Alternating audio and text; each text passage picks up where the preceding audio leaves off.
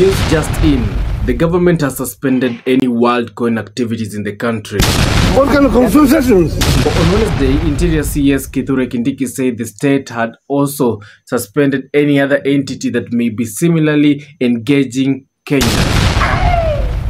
Kindiki noted that the government is concerned by the ongoing activities of an organization calling itself Worldcoin, which is involved in the registration of Kenyans through the collection of eyeball iris data.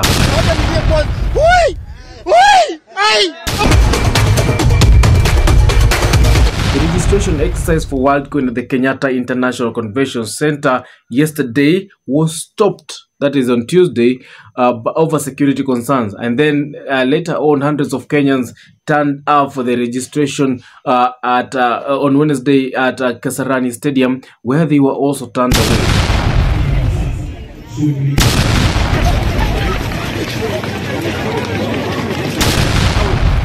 The CES has also revealed that relevant security, financial services and protection agencies have commenced inquiries and investigations to establish the authenticity and legality of the aforesaid.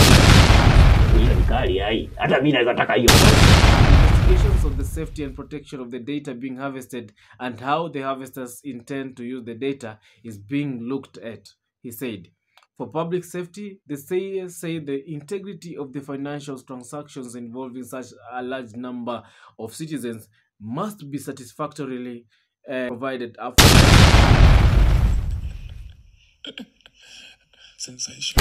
In addition, this is what you need to know.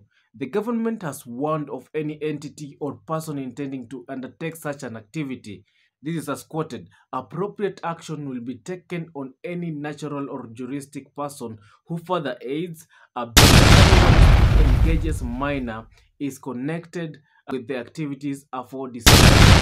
Freedom is coming tomorrow. That is now illegal. It has been suspended. Don't be engaged in it until when the government releases that information. Adios, Maze. Don't forget to follow me. It's your boy Royal Mikanseleji Roilers for more trending news. Oh yes. Oh yes.